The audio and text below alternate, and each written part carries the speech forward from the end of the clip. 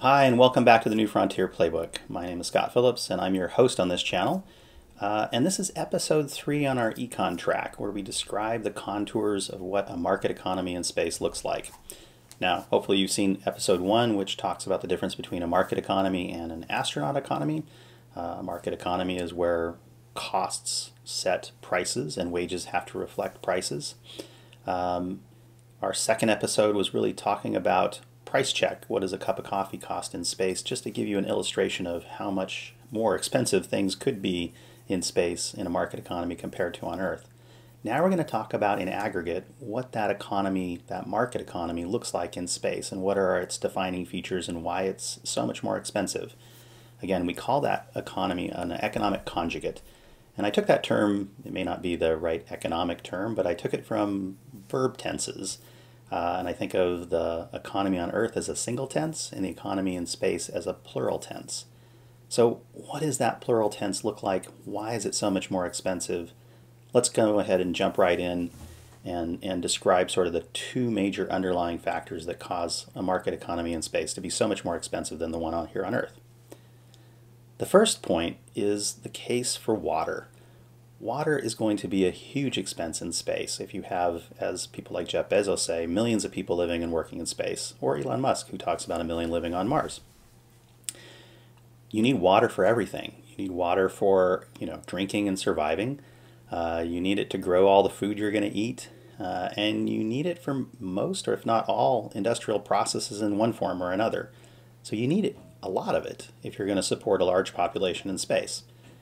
Now on Earth, we kind of are spoiled. We have a beautiful planet with a great environment still. Hopefully it'll be for the long term. And water falls from the sky and it flows by in rivers and streams, and we're literally able to collect it, process it, and distribute it to homes in most places on the planet for pennies to the gallon. That's huge. In space, it's going to be very expensive and very different. There's no freshwater body or lake sitting in space where we would put a settlement for many, many people. So you have to bring water either from Earth, or you have to collect, process it, and ship it from the moon, or the same with asteroids. None of those options are cheap, easy, and certainly not free. They're going to be expensive.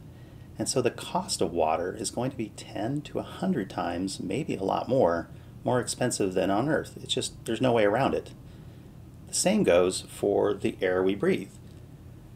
You kind of get used to it. We don't have to pay for the air we breathe, thankfully. It's free everywhere, maybe more limited up high on the top of Mount Everest, but where people live, you can breathe for free. Air is basically oxygen, 21%, nitrogen, 78%, and then a bunch of trace gases, CO2, other things. And again, on Earth, it's already there. We use it for free. In space, you're going to have to bring all those gases in some form up from Earth, or process it and ship it from the moon or from asteroids or some other source. And then you're going to have to process it, mix it, produce it, and maintain it if you're going to really have a population living in space in large numbers. And so from free to something that you have to manage and process and collect and distribute, etc., means that the air we breathe is going to be 10 to 100 times more expensive. And that cost has to be factored into a market economy for everything else. So that's why we say that the cost of a market economy in space is going to be exponentially higher than it is on Earth. There's no way around it.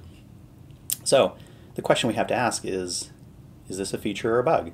Is it a showstopper? Does this mean we can't go into space in large scale? Well, I think I'm in fairly good company. People like Jeff Bezos and NASA and people for the last 50 years have been saying, no, we can do this, and it's technically possible. The question that we're proposing is it economically possible? Not technically, just the economic domain is what I'm focusing on with this track. And I think there's encouraging evidence to suggest that it is possible to have an economy at an exponentially higher price point, because we even have examples of them here on Earth. And we're going to go there next. We're going to talk about examples of economies that are conjugates on Earth, where in one location it's very low cost, and in another location it's exponentially higher. So let's go ahead and go there next. That'll be our next episode, Conjugates on Earth, episode 4 on our Econ track. Now, we're going to end here as we always do with an appeal for your help and support, mostly just free, stuff you can do for easily do. The first is subscribe to this channel. Tell all your friends. The more traffic we get, the better we are at sharing out the ideas. The second is the content that is inspiring this video blog, this video series, is all out there for free on a WordPress site at newfrontierplaybook.com. So you can go out and read it for free. You can sign up for our email distribution list. There's no actual newsletter.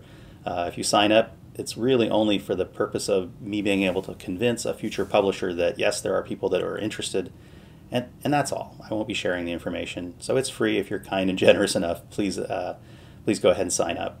If you'd like to buy the author a beer, you're welcome to do that. We don't push that too much, but it would certainly be helpful.